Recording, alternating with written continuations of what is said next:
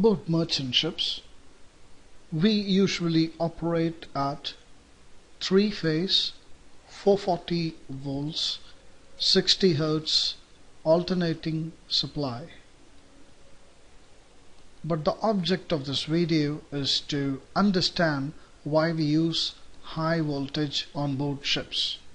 What are the advantages and what do you gain exactly by using high voltage? For that to understand, we have to know how high is the voltage used on board ships. So with respect to the marine environment, low voltage is said to be any voltage or the ship's operating voltage which is less than 1000 volts, and high voltage is termed as any voltage or the ship's operating voltage more than 1000 volts. So with respect to this, we currently have at this point of time 3 ranges of operation at high voltage. One is 3.3 kV, and the other is 6.6 kV, and the third is 11.1 kV. So these 3 classifications are usually encountered on board merchant ships. 3.3 kV is the rarest to find, and we have some container ships or some specialized vessels like research ships, and 6.6 kV is used mostly by the LNG ships, both motor and steam vessels, and 11.1 kV can be found only on board passenger ships or some drill ships or even sometimes some FPSOs. So let's now see why we use high voltage, either 3.3, 6.6 or 11.1. Now let's start with the basic.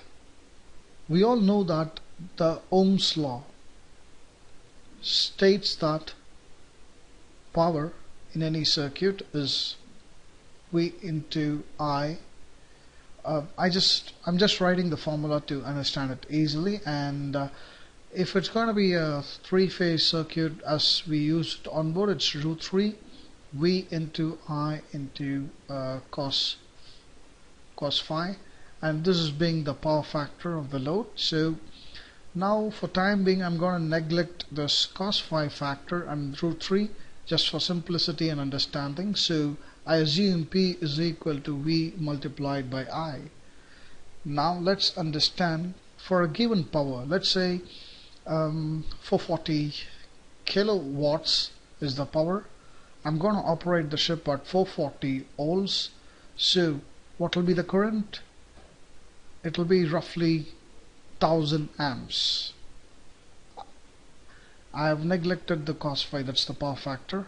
So to operate a ship at 440 volts, I have to design the cables and everything for 1000 amperes to achieve a load output of 440 kilowatts. Now I'm going to operate the ship at, just for example, let's say 1100 volts. Now the required amperes drops to 400 amps. That's fantastic. So I just need to design the cables just for 400 amps. And if at all I increase the voltage to 11,000, and now the required amperes is just 40, which is still less. So what we can find is by increasing the voltage, or I'll show it over here, V into I. So by increasing the voltage, the current drops for a given power on board a ship. So as I keep on increasing the voltage, I just have to design my entire circuit, feeder circuit, and let's say protection devices just for 40 amps. That's a great advantage, right? The cable size can be smaller. Obviously it's known that you all know that the cable what I'm going to use for 1000 amperes will be thicker and 40 amperes will be very thin. So I'm going to let's say save huge amount of money over it, or space, weight, everything. Now let's talk something on losses. I'm not going to talk on iron loss or copper loss individually. Generally losses, which is majority, is contributed by I square R. R being the resistance of the circuit or load, and I being the current in the load circuit. Now R remains same. Let's say I have a ship with fixed electrical motors, fixed load like galley, heating stuffs, lights, etc. So R is fixed.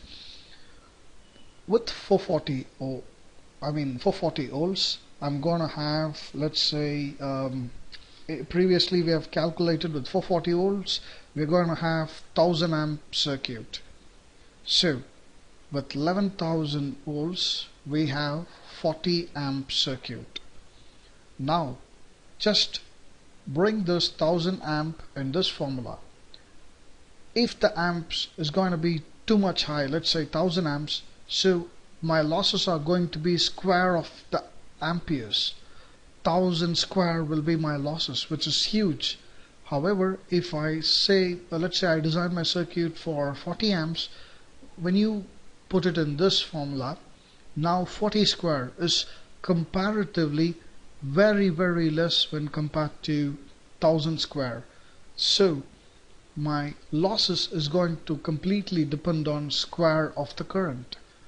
That's the reason we reduce or bring down the current by increasing the voltage. And let's now see about the short circuit or fault protection circuits and how we design or what are the advantages we get by using high voltage. Let me draw a circuit, simple circuit for you. This is generator 1 and this is the circuit breaker, and this is the bus bar, and this is going to be supplied to the load. Okay, and I have one more generator, and this is the circuit breaker, bus bar, and this is the feeder circuit breaker, and a similar load. I'm showing two bus bars just to understand the concept. Actually, on board ship you'll have maybe bus bars connected together. So let's say this generator number 1 is 1000 kVA, 3-phase, 60 hertz, and it operates at, let's say, 415 volts. I'm not taking 440 just to get a fresh idea. I'm just saying 415 volts. Now this generator is also 1000 kVA, 3-phase, 60 hertz, and let's say it operates at 6600 volts. Now both the generator and the bus bar or the supply circuit has equal load. Let's say some 800 kilowatt or something. Let's say we'll assume it. Now the full load current for this circuit, I'll just change the color. Full load current on this circuit will be roughly 1400 amp. Now you got to calculate the full load current by using the formula P power is equal to √3 V into I into, if you want you can put cos phi, but I neglected now, √3 VI, that's it I'm going to use. So I get the full load amperes to be 1400 amperes. So now what I have to do is to protect my generator and all of the circuit, let's say the supply circuit and the feeder circuit, I have to design my protection devices roughly, as a thumb rule, 10 times the full load current. So 10 times of 1400 amps is 14 kiloamperes. So I have to match my circuit breaker and other protection devices for 14 kiloamperes.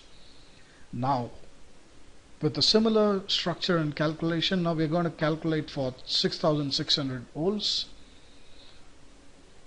Alright, so similarly calculate with the help of the formula √3 V into I. You'll get the full load current for the generator, which is operating at 6600 volts, to be just 88 amps, roughly, let's say 90 amps. So As a thumb rule, again we have to design just 10 times the full load current. So I have to design my circuit breakers just for 90 into 10, that is 900 amps. That's it, which is going to reduce the size of the circuit breakers and protection devices and help to save a lot of cost, a lot of money. So that's the main advantage we get by increasing the voltage. So it is for this reason we operate at high voltage on board certain ships.